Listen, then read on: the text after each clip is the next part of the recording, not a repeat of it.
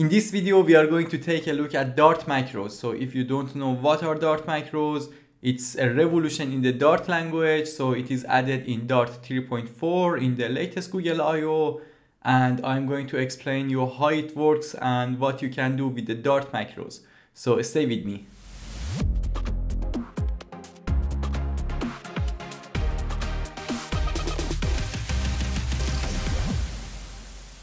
Hi there, this is Imaneo. Welcome to my channel. So in this channel we talk about Flutter, we talk about Dart, we talk about game development and software engineering in general. So in this video we are going to take a look at the Dart macros. So if you don't know what is it, it's a new feature that is experimental and it is introduced in Dart 3.4 in the latest Google I/O. So basically it's a code generation, I would say, but it is not like the code generation that you are familiar with. For example, previously we had JSON serializable, and when you wanted to have from JSON and to JSON functions, you had to add this annotation, you had to add this line, part example.g.dart. So you had to add these two lines, and after that you had to run the command dart run build runner build. So it takes a little time to generate the code for you, and basically it adds this file beside the file that you are working with. For example, if you have example.dart, it generates a new file, totally new file beside the example.dart file. So the G means generated, and you have to push the generated file to the repository that you have, to the Git repository. And you know, it's frustrating to do a lot of things to just have the toJSON and fromJSON methods. In the macros, the Flutter team created the JsonCodable macro. So the only thing that you need is the JsonCodable annotation. So you just add the annotation on the class that you have and done. So everything is done. You don't need to run any command to generate the code. There is no file, so you don't need to push anything to the Git repository. So it generates some codes under the hood immediately. I mean, when you add the annotation, you are able to access the toJSON and fromJSON files immediately. So it generates some codes under the hood on the background, and it works very fast. So this way you will have fromJSON and toJSON for your object or for your class easily. So let's see how can we use macros in the Dart. Because it's experimental, we need to change the Flutter or Dart channel that we have. So you need to switch to the Dart dev channel or Flutter master channel. So let's see. Yeah, with Flutter channel, you can see what channel you are in. So I'm on the stable channel. Also, you can open the documentation here. Yeah, it said here you can run Flutter channel to see the current channel, and you can write Flutter channel name of your channel to switch to the channel that you want. For example, I can say Flutter channel, and I'm going to use the master channel. Okay, now we are switched to the Flutter master channel. We can check it by Flutter channel. And yeah, so after that we need to run Flutter upgrade to make sure that we are on the latest state of the Flutter channel. And yeah, our channel is updated and we are ready to go. So let's get back to the documentation here. It said that make sure you are using Dart version 3.5.0-152 or later. So let's see what Dart version we are using. Yeah, it is 3.5.0-178. So it's newer than this one. So we are good. And then we need to add the constraint in the PubSpec file. We are going to do it later. And after that, we need to add the JSON dependency. So it's a package. You can find it in the pubdev. Yeah, it's a package that is developed by the Dart team. So basically you need to add the JSON package to be able to use JsonCodable annotation here. So after that, you need to add the macros as the experimental feature in your analysis.options.yaml. After that, you are ready to go. By the way, when you want to run the app using Dart run or Flutter run, you have to pass this option. It says enable experiment equals macros. So with this option, you say that, okay, I want to use this experimental feature in my app. And then you are done. You are able to use JsonCodable annotation. So first of all, let's create a new Flutter project. I'm gonna name it Flutter test macros. Okay, so we have an empty Flutter project. Let me put it here and let me open the simulator to run it. Yeah, it runs without any issue. So it's the default Flutter application, and I'm gonna remove all the comments. I'm going to remove all of these codes, and I'm going to add a simple home page. And inside that we have a scaffold, and yeah, I like this one.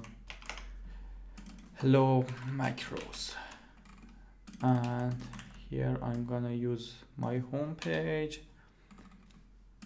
Okay, now let's add the constraint to the PubSpec file. So it's here. I'm gonna add it here instead of the default one, and yes, I think we are ready to go. And after that, we need to add the package. So you can run this command or you can add the package manually. I'm going to use the command.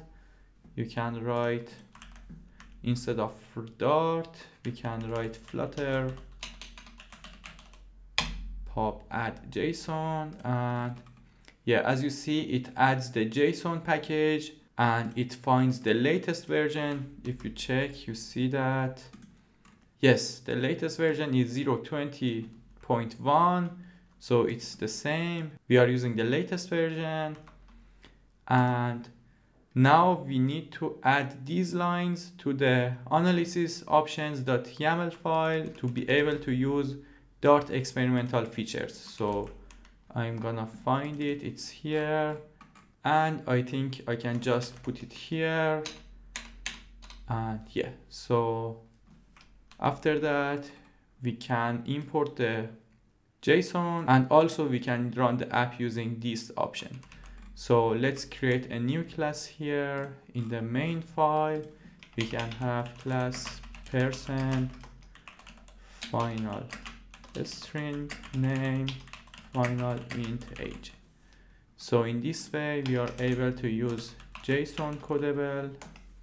And if you try to use the toJSON and fromJSON here, for example, person1 toJSON, yeah, you see that you have the toJSON method and also you have the fromJSON.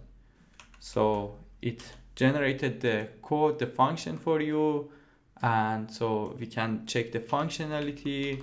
I'm going to add a sample JSON here. Okay, now I've created a sample JSON. It can be a JSON from your backend or from a file, but in this case, it's a simple JSON string that I created here, and I can use it. So let's say that we have person and from JSON, and here we have JSON decode, which gets a string and converts it into the map of a string to object that this function works with. So okay, and here I can say hello macros, I am myself.name. Okay, so let's run it, but before that, here we have configuration, and we need to add the additional arguments to the Flutter run. It was enable experiment macros. So I'm gonna just copy paste this option here, and when you run the app, yeah, you see that it parsed the JSON and it's my name here, and it could generate the code, and we could use the fromJSON method here. By the way, because I'm in the IntelliJ, I cannot command click on this. I can command click on a method or anything to see the definition, but for this case, because it's something new, you cannot do it. But I'm pretty sure that in the VS Code we can do that. So let me open it in the VS Code. And yeah, as you see, there's an option here, go to augmentation. Or also here you can click on the from JSON. So both of them open the same file. You see that here it generated a code. It's called augmented class. So the keyword is augment, and it adds two methods, from JSON and to JSON. It tries to parse the name and also the age. And in the to JSON, it adds the properties to the map, JSON map, and it returns. So it's a new concept called augment that Macros is using to generate some augmentation for the class. And yeah, basically I can just copy paste this code, and let's get back to the IntelliJ. Here I can just paste the code here, and I can remove the JsonCodable, and let's remove the prefix, because prefix is something that is Dart core. I don't know why they use this prefix, but we can remove it to use directly a map and an object here.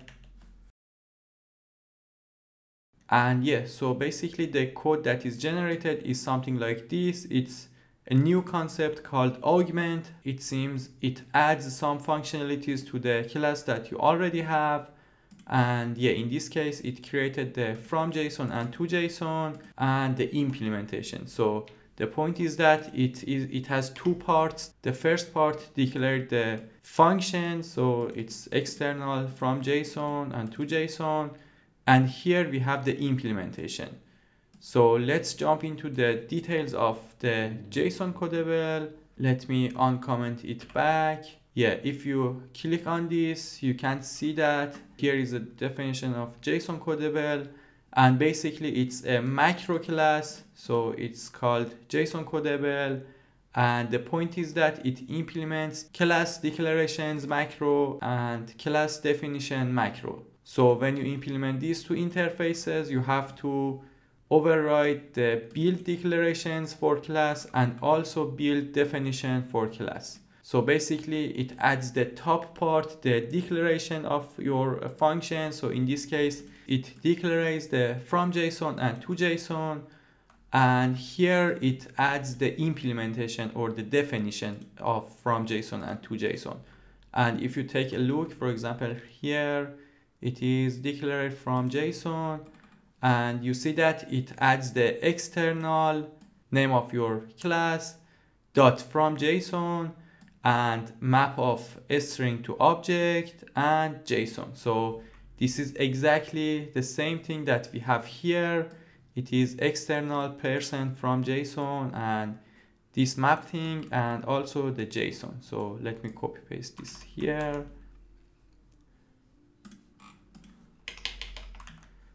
And I can move it to the right side and I can open it here.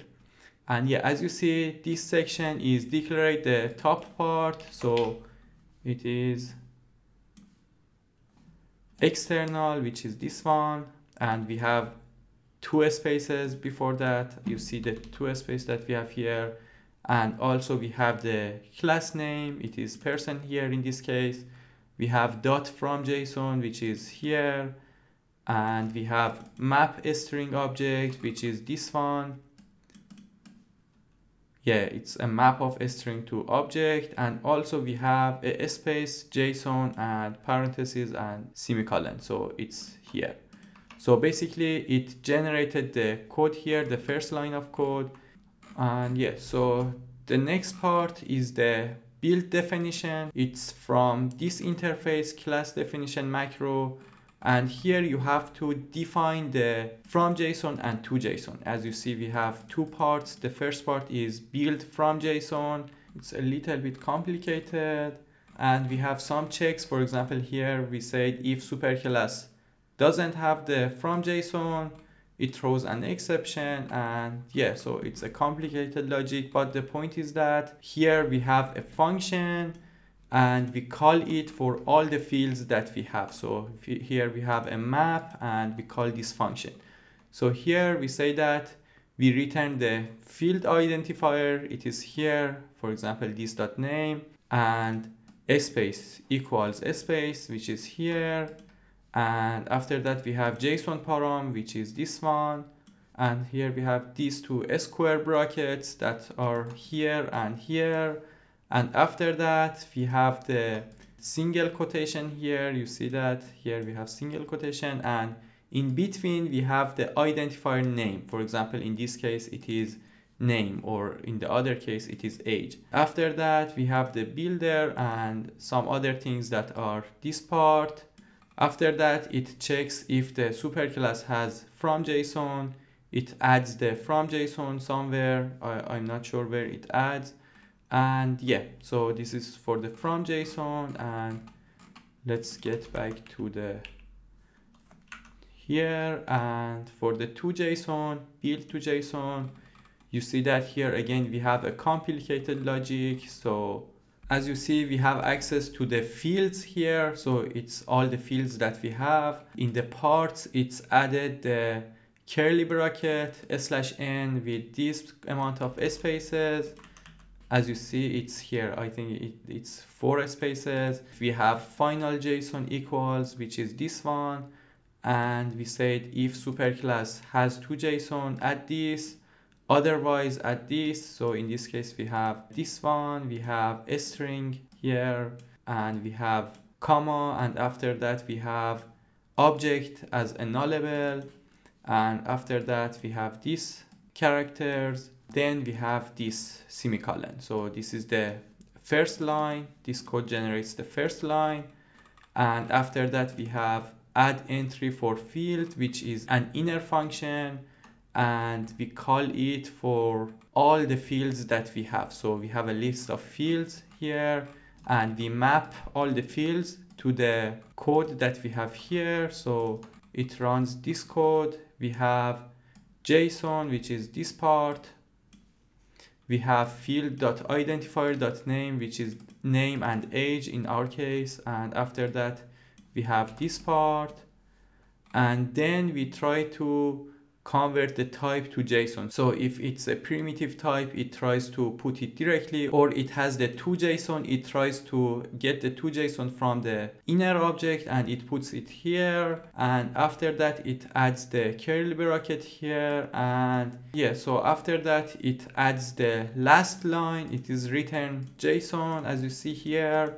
And after that, it adds the curly bracket here. And then we are done. We say builder.augment function body code from parts, and we pass the parts that we created here. So after that, using these two functions that we implemented, you see the JsonCodable contains this much of code. So we have a lot of logic here, and simply we have declarations for class and definition for class. So we build the top part here and we build the bottom part here, and after that it adds the augmented class that is generated under the hood immediately for your object. So after that, let me remove it.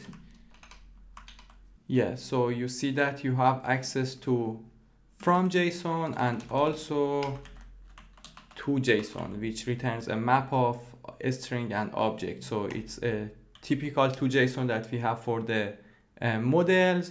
And the point is that if you look at the file changes, you see that, so these are for iOS part. I'm gonna close it, and here you see that we added the constraint here, we added the JSON package or dependency here, and it's the powspec.lock changes, so it doesn't matter. And here we have the analyzer, we added the experimental feature.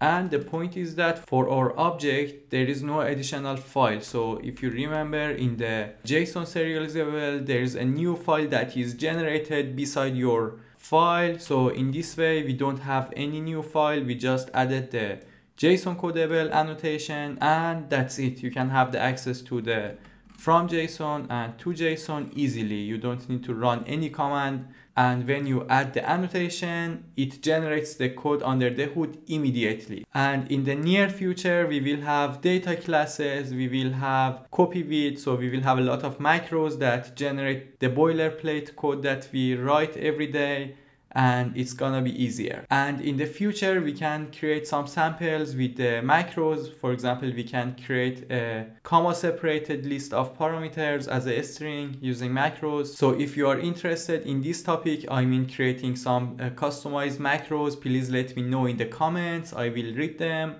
and maybe in the future I will record a video to explain how to create a new macro. So that's it for this video. I hope you liked it, and don't forget to hit the like and subscribe button, and thank you so much. Stay tuned. Bye.